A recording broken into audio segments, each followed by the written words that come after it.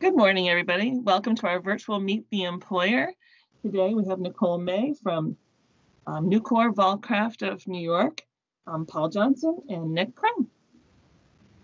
Thank you, Kelly. Morning, Kelly. Good morning. So tell us more about Nucor and what you do. Okay. Like Kelly said, I'm Nick Crum. I'm the sales manager here at Vulcraft. So first of all, Vulcraft is a division of Nucor, and Nucor is North America's largest steel company and largest recycler. At Vulcraft, we basically buy steel from our mills, and then we turn them into steel joists and steel decking. These are products, steel building products that go into roofs and floors of non-residential construction projects. So we basically take it from start to finish, right? The project comes in, we estimate it, we sell it to our customer, we produce it, we project manage it, and then we ship it out to the job site to our customers to then be erected into the project. So that is, in a nutshell, what we do and what we provide. So our products go into schools, warehouses, municipal buildings, anywhere from a gas station down the street here in Chemung to a high rise in New York City. That's what we do. That's what we supply. Great. So what types of positions do you typically have open? Yeah, so we make hit on a couple of them, right? So starting on the very front end of the process, we've got commercial teammates, sales reps that are out identifying opportunities, qualifying opportunities, a staff that will support them, estimators that will estimate the work. Once it is sold, it'll come into the office, and then we've got a team here from detailers to engineers to teammates that we refer to as shop order teammates that will prepare the shop bill to be built once it hits the production floor.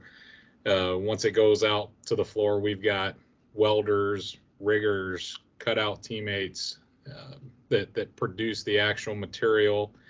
It then goes out the back door and we load it onto trucks. So we've got loaders, we've got truck drivers, as Nick alluded to, project managers once it hits the field, right? We want to make sure that we're supporting our customers, making sure that they've got an enjoyable experience on their projects. So servicing it from start to finish, as Nick mentioned, and all of those steps in between. So a wide range of potential positions.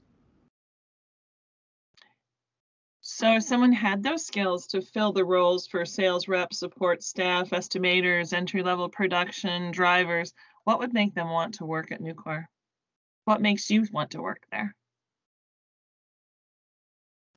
Yeah, it's easy. I think that the differentiator that you'll see here versus many other employers around the country is the people that we hire, right? We focus very hard in finding the right teammates that share the same values that we do. We can teach the skills on how to do the job, but looking for teammates that are honest, that have high integrity, that are optimistic, treat people the right way, not afraid to work in a team type environment. They're proud of their work, have a can-do attitude, innovative, not afraid to change with the market, right? So those are the skills that we look for, that we focus on. Like I said, we can teach the doing part, the tactical part. It's more about the family environment, caring for the people that you work with, caring for the teammate next to you, taking care of them, and just treating people the right way. Yeah, I'll add to that. I agree 100% with Paul, and that family-oriented structure is what attracts me to this place.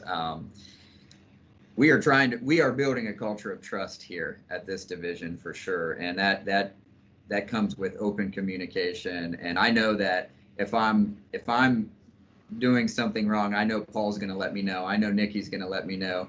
I know that they have my back, and that's what we're trying to build here. And that's the type of people that we want to bring in that are going to be willing to have those conversations to make everyone better and make us all better. Mhm. Yep, and one of the things that I noticed about working here is the focus is really on building that individual person. You know, we all have areas that we need to improve upon, and and we also have areas that we're really good at. So, you know, fine tuning everybody and, you know, building them up where they need it, and then encouraging them to keep going. So